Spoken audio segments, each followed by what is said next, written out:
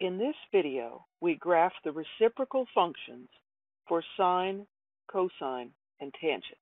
First, we look at the function y equals sine of x. The reciprocal function is y equals 1 over the sine of x. To graph it, we select points on the graph of the sine function, keep the same x value, and find the reciprocal of the y value. To start, here's a point where y equals 1. The reciprocal is 1 over 1, which is 1. So the reciprocal has the same y value as the original function. They both pass through that same point. Next, we look at a point where y equals 1/2. The reciprocal of that, 1 over 1/2, is 2. So for the same x value, we have a y value of 2 on the graph of the reciprocal. The same applies to the next point with a y value of 1/2 on the sine curve. The reciprocal has a y value of 2 for this as well. The sine curve passes through the origin, where both x and y are 0. 1 over 0 is not defined, so the reciprocal does not have a point with an x value of 0. Instead, it has a vertical asymptote. The reciprocal curve does not touch or cross the asymptote. It approaches it, but does not touch. The same thing happens where x is pi. The y value is 0. So 1 over the y value does not exist, the reciprocal function does not exist, and we get another asymptote. We can sketch a curve through these 3 points approaching the asymptotes. This curve looks a little bit like a parabola, but it is not actually a parabola. Parabolas don't have asymptotes. There are asymptotes in every place where the sine curve has a y value of 0. Between these asymptotes, we get more of these U-shaped curves.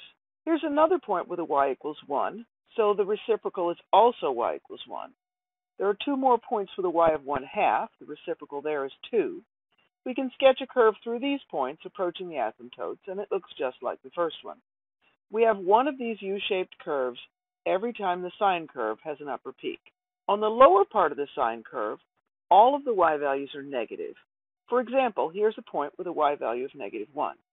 The reciprocal of -1 is also -1.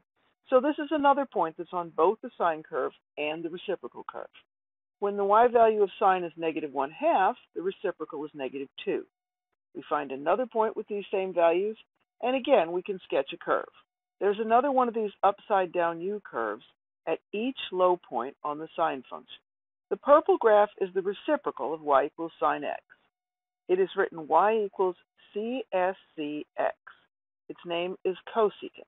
Like the sine function, cosecant is periodic and continues forever to the left and the right. Next, we graph the reciprocal function for cosine. This is very similar to sine. We find the points where y equals 1. The reciprocal of 1 is 1, so cosine and its reciprocal share these points. Then we find the points where cosine is 0. 1 over 0 is undefined, so the reciprocal has vertical asymptotes at these values of x. We find a few points where cosine is 1/2, making the reciprocal equal to 2, and now we're ready to sketch a curve. We get the same U-shaped curve at each upper peak of cosine. The lower parts of the cosine graph are similar. We find where y equals -1. 1 over -1 is -1, so cosine and its reciprocal share these points. Where cosine has a value of -1/2, the reciprocal has a value of -2. We connect the dots, and now we have the reciprocal of the cosine. This is called the secant function. It is written y equals SECx. Secant looks a lot like cosecant, but they're not exactly the same.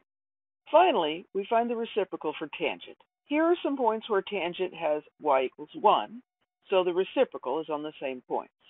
Similarly, where y equals -1, 1 over -1 is still -1, so these are points on the reciprocal. Where y equals 0, 1 over 0 is not defined, so the reciprocal has vertical asymptotes at those values of x. Here are some points where the tangent has y equals 1/2, so the reciprocal has y equals 1 over 1/2, which is 2. Similarly, where the tangent has y equals 2, the reciprocal has y equals 1 over 2. We can sketch curves through these points approaching the asymptotes. On the lower part of tangent, we find points with y equals -1/2. 1 over that's -2, which gives points on the reciprocal. When tangent has y equals -2, the reciprocal has y equals -1/2. We can sketch curves through these points approaching the asymptotes. Finally, we consider the points where tangent is not defined. such as at x equals pi over 2. To the left of pi over 2, tangent is positive, so 1 over that, the reciprocal, is also positive. Tangent is approaching infinity, so 1 over that is approaching 0. Approaching 0 from the positive side, so very small positive numbers. To the right of x equals pi over 2, the tangent has negative y values, so the reciprocal is also negative. Tangent has y values approaching negative infinity as x gets close to pi over 2 on the right side, so 1 over that is approaching 0, negative, but approaching 0.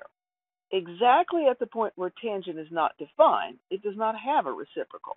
But we fill that in with y equals 0 because that's what the reciprocal is approaching on both sides of that point. This gives continuous curves that look rather like the tangent curves turned upside down. This is called the cotangent function. It's written C-O-T-X. Sine, cosine, and tangent, together with their reciprocals, cosecant, secant, and cotangent, form the 6 trigonometric functions.